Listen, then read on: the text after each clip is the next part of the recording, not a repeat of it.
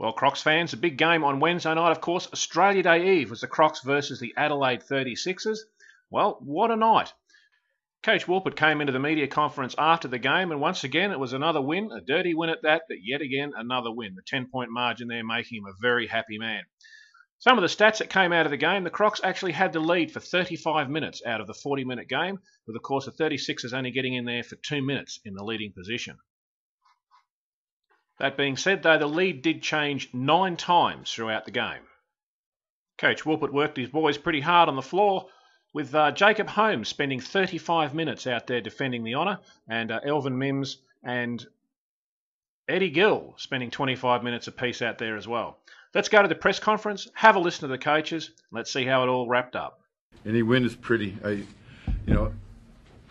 the ladder it doesn't have a U or a P by the W. All that matters is the fact that we got the W. I think Adelaide kind of entices you to play that style of game. I think that's why they probably have good success in Perth. We made some plays down the stretch, to get the win. We had 10 turnovers in the first half. We only had 3 in the second, so we decided to take care of the basketball. And we made a number of plays down the stretch, but we talked about the necessity of getting the third win in this 3-game homestand, and we did that tonight, so very pleased. Do you think those 5 threes and boys hit in the back end of that second quarter really helped you guys out? No question. We always talk about, or I always talk about the guys not giving our opponents life, and there's a number of ways to give them life: offensive rebounds, soft offensive possessions where they get steals and runouts, and we did some things tonight to give them life. But then late in the game, and actually for the majority of the game, I thought we defended very well. Daniel Johnson is a talent in this league. He had a very good game, but we took some of their other guys out of the game. Kind of took Simpson out of the game, and Warren didn't do much. So individually, our defense was good, and overall, our team defense stood up late in the game and did a hell of a job. 5 players in double figures as well. That's going to be pleasing. Yeah, I think we shared the ball very well. When they went zone, we did a hell of a job. Got into a couple of sets, and we got some good looks. Had very good ball movement.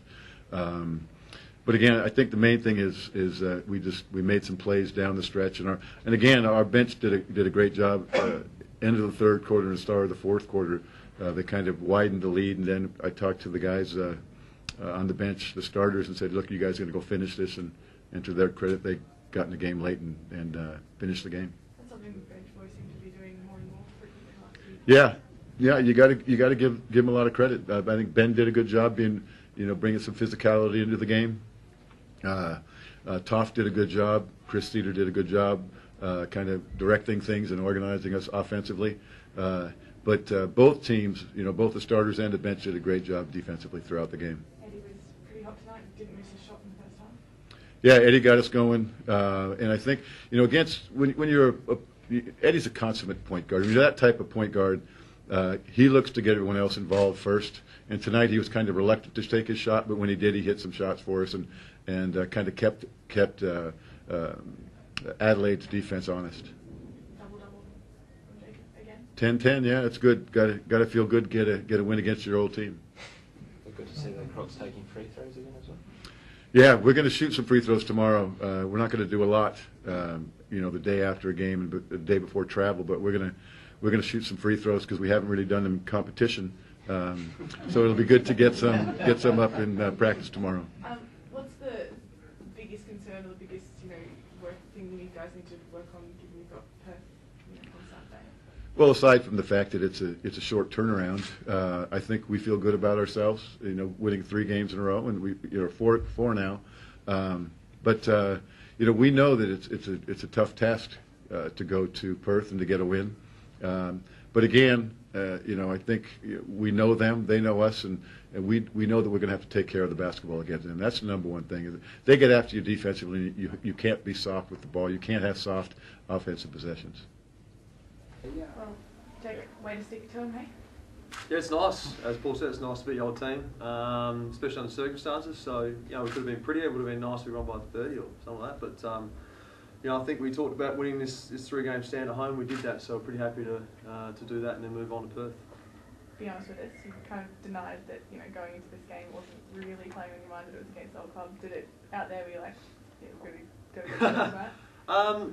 I think the thought process was, I think naturally you'd think that, yeah, like your natural process to kind of go, I really want to beat your team. But I think when you start thinking about that, that means you kind of really don't want to beat another team you play. So therefore you take a different mentality into a game against Adelaide than you are against Wollongong, Perth, Sydney. So I try to steer away from that. That's why I answer the question the same way again, is that it's no different. It's got to be the same thing every week. And that's the real big challenge for us, is to take a team like Wollongong and Sydney and Adelaide, 3 games at home, which haven't been great, with the same mentality. We're going to take a Perth in 3 days' time. And that's the real challenge for us. Did it feel as ugly as it looked?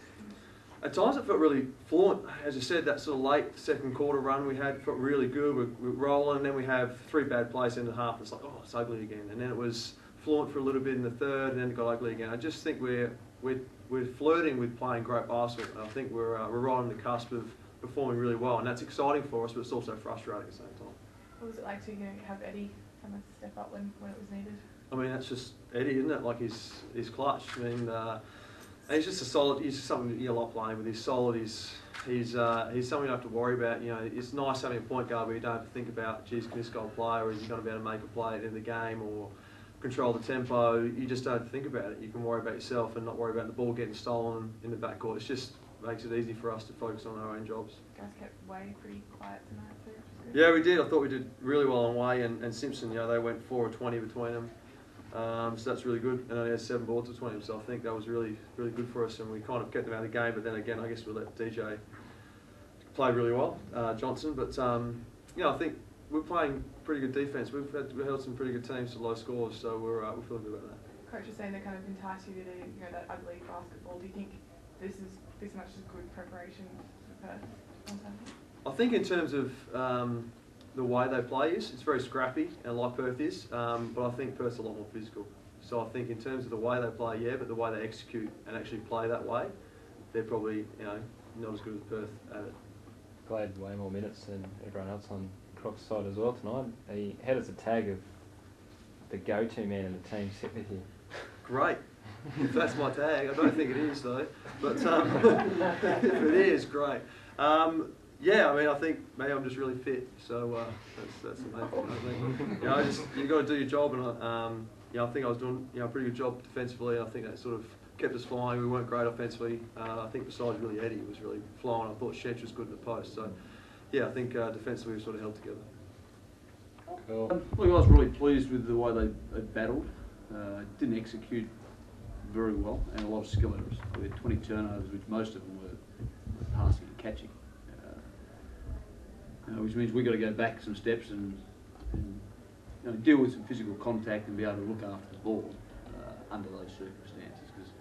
And some of them weren't even that. They were just dribble handoff that popped out of bounds as a pass out of bounds down this end here, a couple of drop balls inside. But when you take the 20 and turn it into 10 where it really should be, and we're right in the game. And it's just that patch where Pete hit those 3 threes and broke the game open. Then you've got to work hard just to get back to even, and that drains. That's just it's a drain. Unless you go ahead, then it becomes very draining.